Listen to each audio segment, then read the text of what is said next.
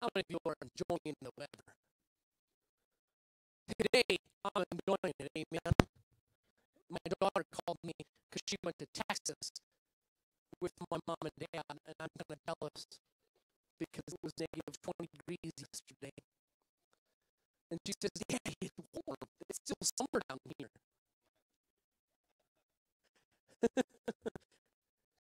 Amen. I love children. I had to clean her. It's still inch, but it makes sure it's warmer. Amen.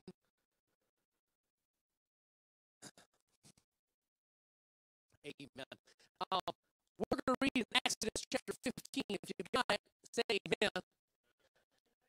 Exodus chapter 15, verse 2 says, the Lord is my strength. Somebody said amen. And he is my song. Somebody said amen. And he has become my salvation. He is my God, and I will prepare him a habitation, my Father's God, and I will exalt him. Amen. Hallelujah. You may be seated for a moment. I'm going to ask for some volunteers. Who'd like to volunteer? Girls want to volunteer? I actually need a volunteer who has a phone or a device that has a charge on it. Oh, come on up. I need 5 people. It's okay. You can bring it out here, okay?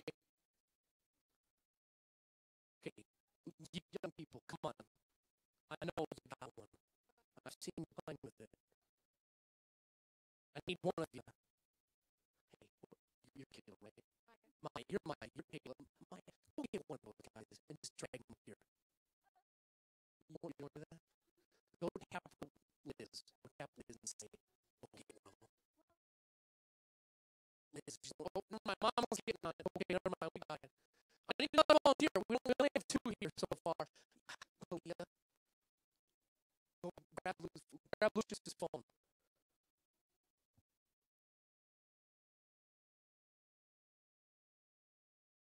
Our volunteers here, man. If your phone is charged, okay, grab your phone then. It's not charged. Oh, all right. That's too much of a trip. Come on. Okay, good. Sister Anna's coming up. I love the boldness. So as you guys are figuring out what 5 people is, I'm going to tell you a little story here, okay? Pastor Boyd called me and said, hey, can you preach? This was at like the 4:30 mark, right? Or the 3:30 mark, I should say. And I was reminded of his brother, okay? So as a record update, there's 3 people right now. So you still got to work on 2 more. Okay? And so I was reminded of his brother. He's told this story before. If a pastor or someone in the church calls you up and says, hey, I need a favor, and it's Sunday afternoon, you're going to learn what one of the scriptures is called, be instant, in season, and out of season. Amen. Amen. Melissa, I need you to bring your phone. Yeah, that's what they all say. Come on, grab it. I teach for a living. They all don't have their phone, okay? Everybody doesn't have a phone. Yeah. Borrow mine. You understand in a minute, okay? Everybody's going to understand what's happening. We'll grab one from somebody. I'll start over here. Marissa, what's your battery on?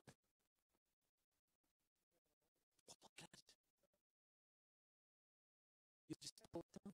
It has a plus sign. It has positive energies in it. That's good. 34%. Brother Calvin, is that a lot? No? What is yours at, Sister Virginia? A quarter? 3/4. Okay. 3/4. Is that pretty good, Austin? 3/4 of a charge? That's pretty good. Can you make a phone call on 3/4 of the battery? Hopefully, unless you're talking for quite a long time, right? Sister Ann, what's yours on? 82%. 82. That's pretty charged, isn't it? Amen. That's more charged than these 3 young people put together right now. Amen. Hey, what's yours at, Maya? 8. 8? Like, just 8? Is that a lot? No. in the red. Everybody knows what red means. What's red mean, Brother Austin?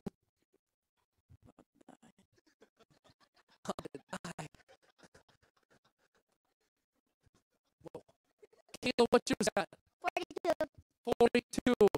The answer to life, the universe, everything right there. What color is it? Yellow. Is that okay? Better than red is right. Yes, amen. Aaliyah, what's yours at? 12. Wow. 12. Is that pretty good? Yeah. Calvin, you play games on your phone, right?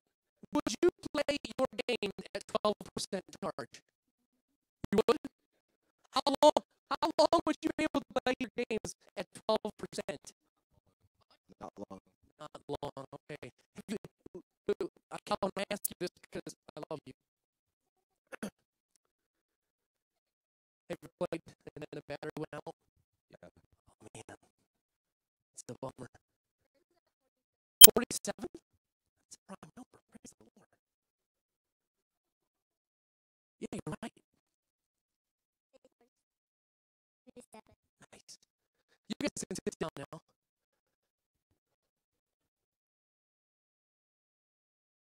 Sister Sheila, what you got to do if your phone's at 8%? If you want to use it, right? If you're Sister Marissa, you know I don't want to use my phone in church because it's a holy place. She turns it off, right? What happens when you turn off that phone? It conserves battery. You know, this happened to me one time. Does anybody shut off the battery and realize when they turn it back on again, it's not the same percent? It went down for some reason. Anybody had that happen to you before? I had that happen before. I shut it down at like 15% because I had to come home on the bus to an event, and I turned it back on after the event, and it was like 7%. I'm like, that was the whole purpose of turning it off. I was just defeated because what did I need? Turn your neighbor and tell them what I needed. Yeah, you needed a charge, amen. Pastor has been preaching some sermons here about rebooting, amen. If you reboot your phone, does it change the charge? No. Does it fix problems, though? Sometimes, amen. So, with rebooting this year, pastors talk about rebooting. We all need a reboot spiritually, don't we? We need a reboot in our prayer life, in our spiritual walk with God. But we also need a recharging. What happens when we have a cellular device or a gaming device or something that requires a battery, it needs a recharge. Brother Calvin, how often do you charge your phone? Not often? Like once a day? Once a week? Not often, right? Who lives with Calvin? I can't be right. Who charges their phone once a week? I believe Sister Debbie. I believe Sister Debbie. Maybe charge it like once a day or more, like 2 times a day. Yeah, I know I charge mine at least 2 times a day. It barely makes it to the 4 o'clock range. And I'm not even doing anything with my phone. It needs a recharge, right? How many of you are pretty diligent about recharging your phone because it's your calendar, it's your alarm clock, it's your camera, it's your money, your bank, your Calvin's gaming systems? You need that too, right? It's almost everything nowadays, isn't it? They need a recharge. Our bodies need a recharge even more so, don't they? It's called sleep. How many of you, I'm going to ask people, who went to sleep? Who goes to sleep about 9 o'clock every night? Instead of recharge.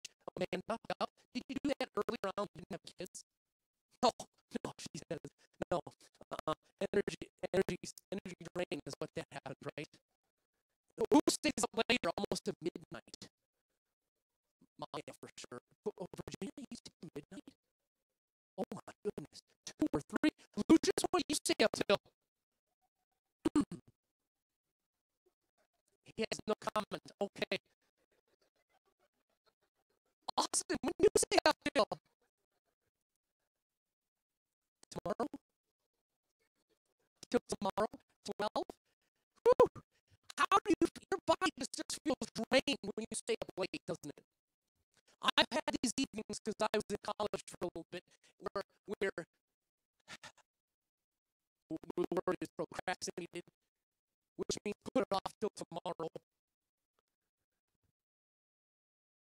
Anybody had to write their paper and they stayed up till 3 or 4 in the morning and wrote that paper because they waited until 12 o'clock to start? Yeah, several times. I've done that, and you know what the next day feels like? It's a pretty good fog, isn't it? There's not a lot of charge going on at that point. The body's working on fumes, right? You would say the charge isn't there because our body needs a recharge every day. Some people every afternoon, amen? Sunday afternoons is my recharge a lot of times. But our body needs to recharge just as much as our phone. What's more important than our bodies is our spirit, amen? We can't go a day without reading our Bibles. I put this scripture in Exodus here because of the first part. The Lord is our strength. And He is our song. He has become our salvation.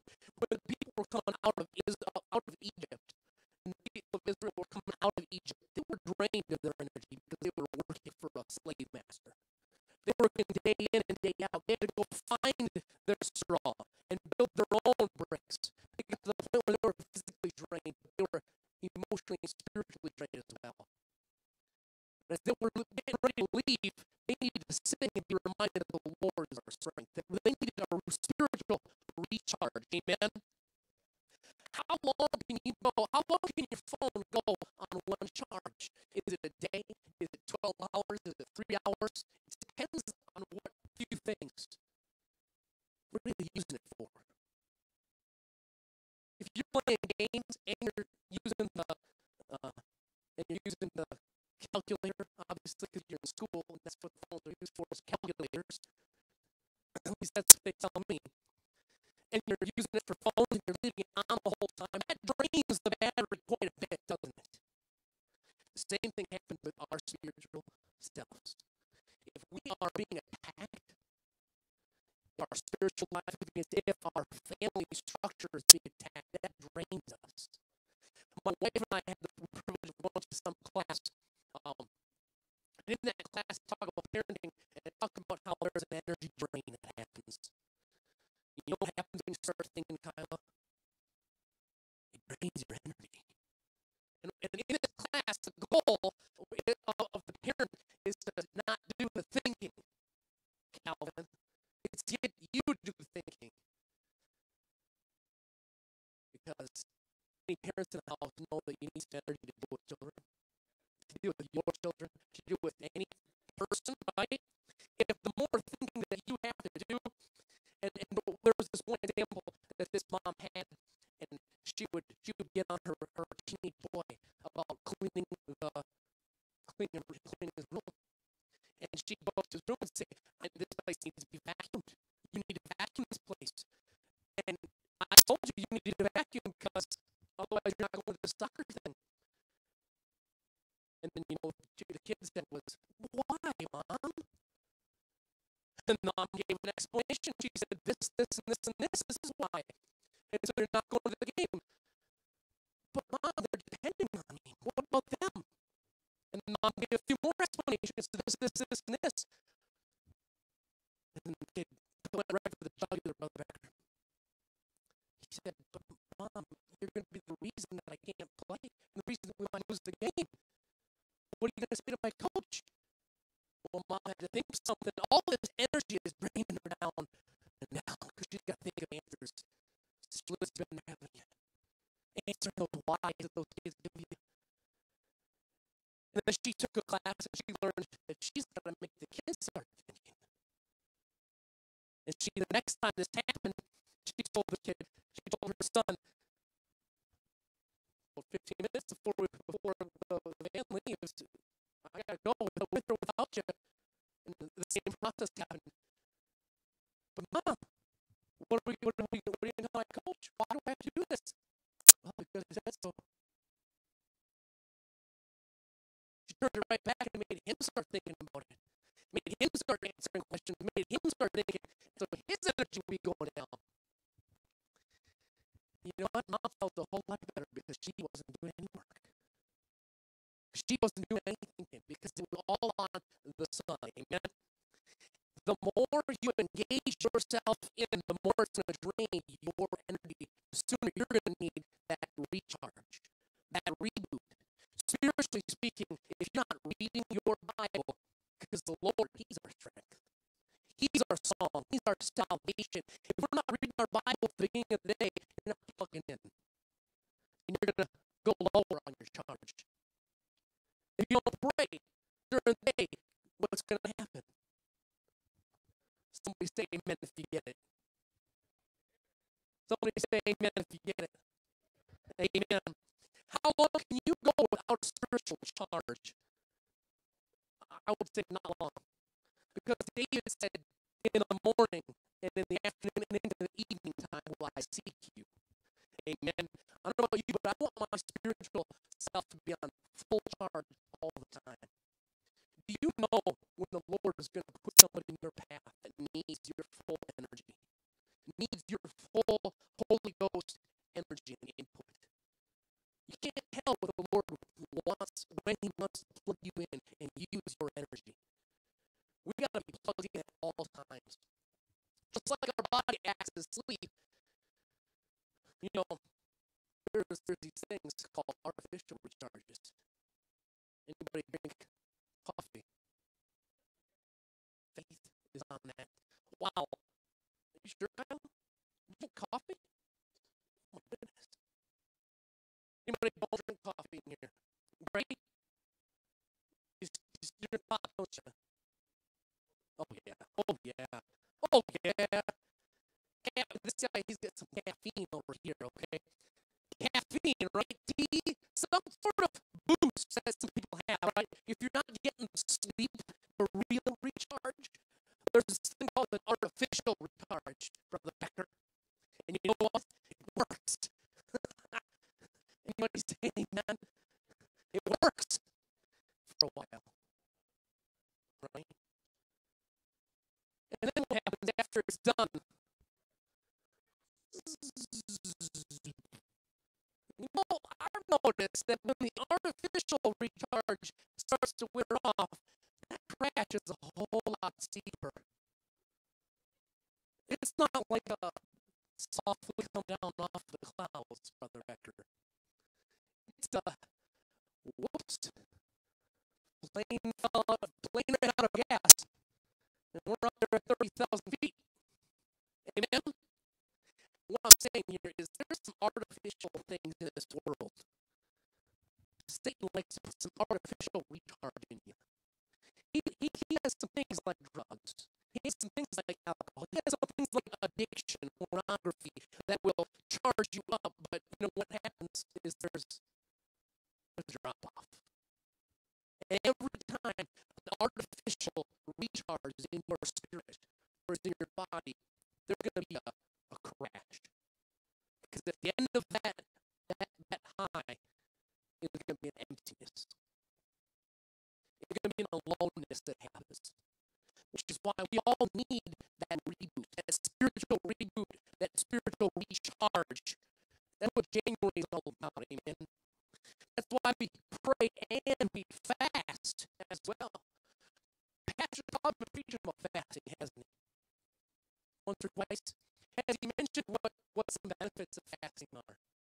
Anybody, I'm going to test your knowledge of listening and preaching right here. Somebody say some benefits that pastors been preaching about fasting. Finding the will of God. I'm looking for some physical benefits.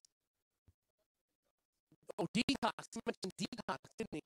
When you fast physically, after 3 days of fasting, the first 3 days of fasting, you feel miserable, Sister Brittany. The first day of fasting, you just feel miserable. You know, those cravings for sugar are still there. those cravings for that French fries still there, sister, for that steak. I should probably stop because I'm going to be faster right now, probably. Those cravings are still there because those toxins are still in your body. But after about the third day of fasting for straight, your body is cleansing itself of those nasty things in here. In fact, anybody remember waking up after one day of fasting and you got that fast breath? And your spouses know, yes, I know what that sounds like. Yeah, that fast breath that you got, that's those toxins coming out of your body. And that physical act of fasting is a reboot on your system, as Pastor's been preaching. It gets out the junk. Fasting is a form of rebooting. Not only does it do that, but if you go, anybody heard of jet lag? If you want to ever reset your internal clock, you go on a fast. Because the first meal that you eat after your fast, your body begins to reset internally when your morning is. It begins to reset that. It's a reboot. Amen? Now, all of the spiritual reboot that we need and recharge that we need it spiritually, don't we? We need to come back to that. If a phone needs to be recharged daily, our body and our spirit needs to be recharged just as much because it's more important, isn't it? It is 10 times. I can't put a number on how much more important it is because it's our soul. Amen. It's our spirit. Hallelujah. I'll come back to that in a little bit here. But have you ever tried, has anybody ever had a problem on their computer? And you talk to your smart neighbor or your smart IT person or your AJ back there, or you call up tech support. What's the first thing they always say, brother, sister? Is it plugged in? Is it a great one? Yeah. Is it plugged in? And then you immediately say, obviously, they checked that, right? What's the next thing they always ask? Yeah, there we go. What's their first solution always when you get all that taken care of? You shut it off and turn it back on for me. Just shut it off and turn it back on. Why is it that always works? I swear, brother AJ, I could start a tech business and just invest on that. You can shut it off and turn it back on for me real quick. Thank you. That'll be a few dollars. You can send that my way. Anybody with me here getting that? Anybody awake to say yes? Hallelujah. It's amazing how that works. You know why it works? Even your devices need a little nap once in a while. Even your little cell phone needs to be turned off and back on again. It needs a nap, Brother Lucius. Because it's on all day. It's on all the time. It works out some bugs. And when you reboot that thing, it clears out the system. It clears out some junk. Just like fasting reboots us. But we need to pray when we fast. Amen. We need to recharge at the same time we are rebooting. If you talk to any teacher or any parent, they need a reboot too. Amen. I was telling Mother Putnam the other day at Winter Youth, I said, I had a week off with my students, and I'm just like, I just feel like I'm getting a recharge right now. Because after deal with, because I love the students that I have in my classes, but after a while, it starts to get a little old. It starts to, the same person starts to gnaw your nerves a little bit there, Sister Liz, you know? And you get in the back of the car, said, when are we going to get there a few too many times? You need a reboot of them, don't you? Or a recharge, just a little time away. That's what summer vacation is for, amen? That's what winter vacation is for. That's what the spring vacation. You just need to get away sometimes, don't you? That acts as a recharge on your body, on your mind. A lot of the greatest discoveries happen when an inventor or somebody walks away from a problem. Walks away from it entirely. Goes and takes a bath, ignores everything, and suddenly there's a moment of clarity. You because there's a recharge that needs to happen. I tell a lot of my students, because some of them tell me they come back from homework and they say, Brother Mr. Shiloh, I spent 2 hours on that homework assignment and I still didn't get it. You know, I usually tell them, you need to stop after about half an hour, okay? Go get something to eat or something, walk away and come back to it. If you still don't get it, then we'll talk tomorrow, but you need to take a break sometimes. You need to take a recharge, walk away from the problem, and get recharged, refreshed. Spiritually, we need to do the same exact thing. We need to reset our eternal clock. We need to reset when our morning is, when our prayer time is. We need to build consistency, amen? This is stuff that we've all heard before, but we need to hear it again many, many times. We need that recharge that is the Scripture, amen? You know, in fact, we're about what's 5/7, right? 7th is January 7th. It's about a weekend. Everybody's New Year's resolutions are about to be reminded or fallen off the map. It's about who started a Bible reading plan. Is everybody still on track? Good. Stick with it, amen? Keep that foundation. Don't let that be a New Year's resolution. Let that be a reboot. Amen? Let that be something that charges you every day. Because you can't go a day. You can't keep your phone unplugged forever. It's got to be plugged in. What happened? What happened when it gets to 0? It dies. It is dead. That same thing can happen spiritually, church. If you don't plug in, you're not going to be able to deal with your problems spiritually. You're going to be able to deal with them in the way God wants you to. Amen? And if you haven't been plugged into the Word of God yet, if you haven't been plugged into His Holy Ghost, you can get plugged in. You can get charged up. You can get up to 100%. You can get that going. Amen? 2 Timothy chapter 4. Verse 17 says, notwithstanding the Lord stood with me. This is Paul writing to Timothy. And what did the Lord do? He strengthened me. I want us to replace the word strengthen with recharge. Because when you recharge something, you build its energy back up. You build its strength back up. Notwithstanding the Lord stood with me and strengthened me, that by me the preaching might be fully known. You know, church, if we're not fully charged, we might not be able to preach what God wants us to when He wants us to. If we're not fully charged on the Spirit of God, we might not be sensitive to the Spirit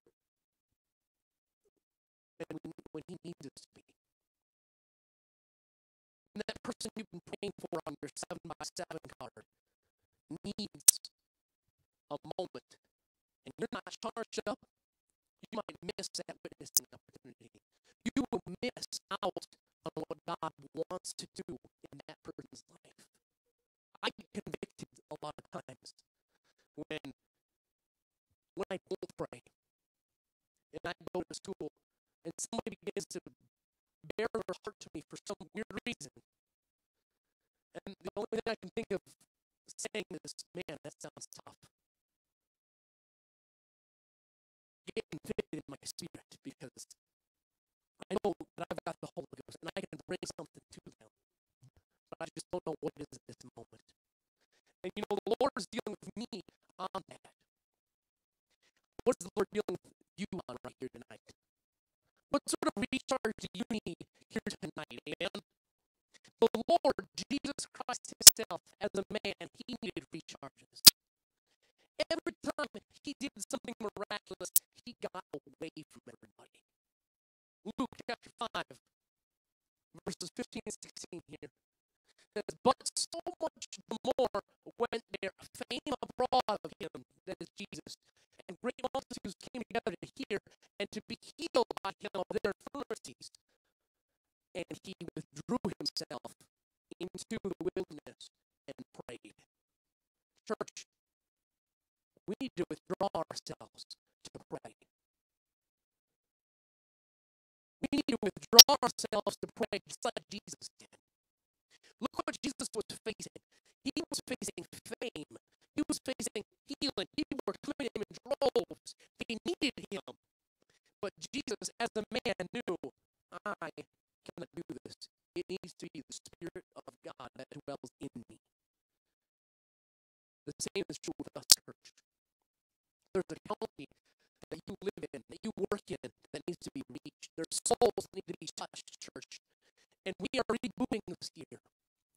In the name of Jesus, we are rebooting. We are getting back on track. And when you keep that Bible reading chart going, when you keep that Bible reading plan going in your family, when you keep that as a foundation, you are changing your family tree. You are changing the impact you are going to make at your workplace, at your school. Amen. Amen. Hallelujah. The Lord, He is here tonight, church. Can we all stand here? There's a reboot that needs to happen, but there's a recharge that has to happen as well. Church, the Lord has a plan for each of us. And you know, let's all, as we come towards the altar here tonight, as we get prepared to plug into His Word, to get charged up for a week, we need to be charged up and ready to distribute the gospel of the kingdom. Amen. Church, I'm excited about the time that we live in. There are people in this world that are scared of the world we live in, but that's because they don't know that God has a plan. There are people who are scared because of nuclear stuff and people dying. There are wars and rumors of wars happening all around the globe, church. There are things happening that we don't even know that are damaging and destroying families' lives that don't have the gospel. But with all of that turmoil, there is a revival that is happening. There are hungry souls that want to know what is going to happen.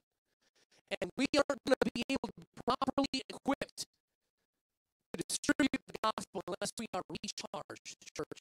Unless we are filled with the Holy Ghost. Unless we are repentant. Unless we are in tune with the Holy Ghost. Amen? So all around this place, I want to recharge here tonight.